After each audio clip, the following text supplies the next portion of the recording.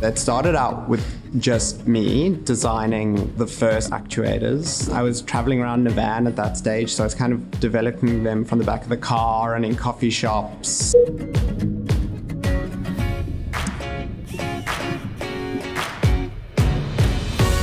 I went to university with Mark in Sydney, and then I lived with Mark in a shared house. We rented a couple of desks at a makerspace in Sydney, and that was full of welders and woodworkers and ceramicists and all different types of people. Those were the early days. It was really just Paul and myself and Indy, our big beautiful dog.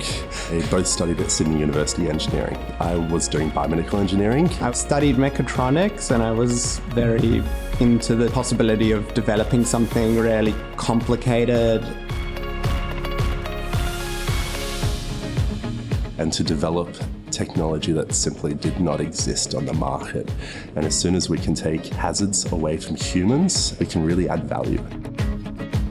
It was really the technology that drove the passion. I think I'm more technically focused, and Mark had a much higher level perspective. How to build processes in a business, how to make sustainable systems, and our skill sets are very complementary, and I think it's really allowed us to grow this business.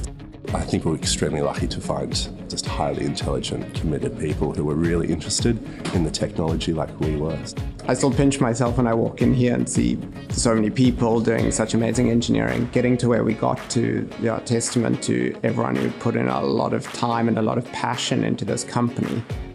And now we hire 50 people. I would have never imagined that we would be where we are today. The leap that it's taken for us to develop a product as complex as this technically, probably more importantly to build a team that's scalable, who can come and enter our company and really start adding value from day one.